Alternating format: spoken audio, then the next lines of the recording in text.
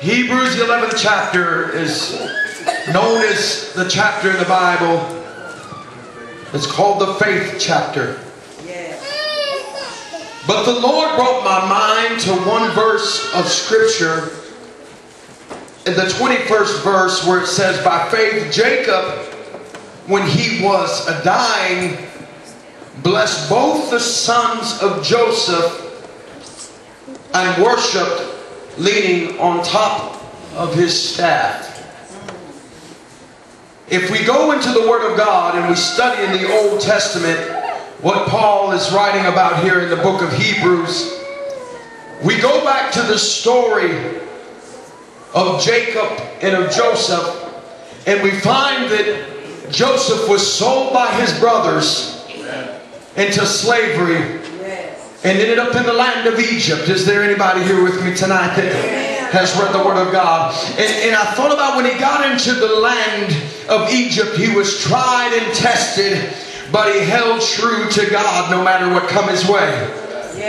And the Bible says after a while that Joseph prospered when he began to develop an anointing that allowed him to interpret the dreams of the Pharaoh. And the Bible says that the Pharaoh put Joseph over all that he had and all of the land. And the Bible says that as Joseph began to prosper, that Joseph took unto himself a wife of the land of Egypt. And when you were of royal bloodline, or you were placed in a royal position, you had influence and you had power in the land of Egypt. And he married into a family that had influence in the land of Egypt. And his sons, materially wise, had anything the young boys could ever ask for. They enjoyed the finest that Egypt had to offer. They enjoyed the finest clothes. They enjoyed the finest home. They dwelt in the house of Pharaoh himself. But there come a day, no doubt, when there was a visitor that came out of a land that was called the land of Canaan, and his name was Jacob. And Jacob, when he made the journey, he heard that Joseph yet lived and he was alive, and he drew near. And when he drew near, the Bible says that Joseph lied down and he ran out to meet his father. And when they met, they embraced and held on to each other. And I thought that there was a famine in the land that had stripped Jacob of everything about it that he had earthly possession-wise. Drove him to the point where he sent his eldest son Benjamin into the land of Egypt just to get some help. Come on, just bear with me for a little while, because I want to take this somewhere here in just a minute. But the Bible says that when he got there, much to his surprise, the son that he thought was dead and gone, God had established and had made a way for his people, and there was grain stored up enough so that they could eat off the plenty out of the land of the Egyptians. And when Pharaoh heard that Joseph's family had rolled into the land, he said, I want them to dwell in the land of Goshen, which is the finest that we have to offer. But the Bible says that by reason of age, that Jacob's eyes had grown dim, and he was a man that had seen many mountains and he had seen many valleys. He had walked many miles, but he said, I can't die until I lay my eyes upon my son. Is there anybody in here? I'm going to get into this. I can feel an anointing want to get in my spirit. And the Bible teaches us that when he come into the land, that he must have marveled, because he probably never seen the likes of the buildings and the likes of all the houses and the likes of the crops and the armies and the horses and the chariots. He had never seen the gold or the riches. He had never seen the things that the land of Egypt had to offer.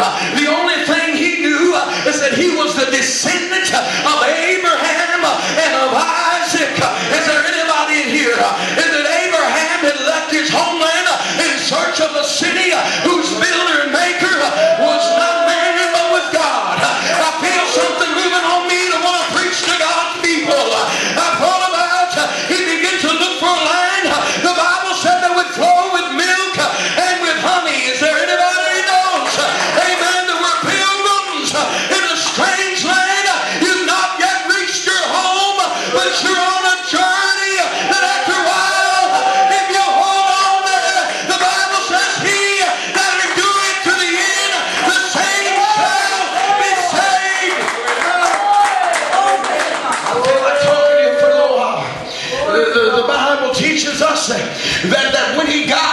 this land and this country. He must have marveled over the architecture. He must have marveled over the buildings.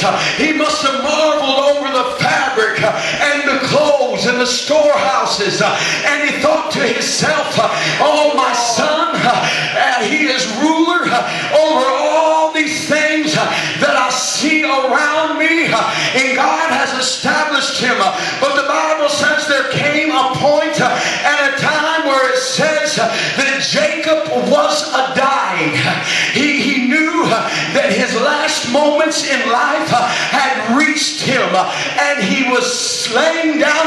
And the Bible says that he called for Joseph's two sons, Ephraim and Manasseh. He called for them. He said, go send for the boys. Go send for the boys. And they went out and they found Joseph's sons. And when they found Joseph's sons, I don't know where they were at. They could have been in the house of Pharaoh. They could have been running all over the riches of Egypt. They could have been riding the finest horses that Egypt had to offer. They could have been eating from the finest table. They could have been enjoying all the things that Egypt had to offer. But here Jacob was, and he was dying, and he said, send them boys into me. Send them boys into me. I'm a pilgrim in a strange land. And he knew he was dying. And he knew that he didn't have long left to live. And he wanted to see them boys with his own eyes. Their mama was an Egyptian, but the daddy came from the lineage of Abraham and Isaac. Oh, come on, can you say amen? On one side, they belong to Egypt, but on the other side, they belong to Abraham.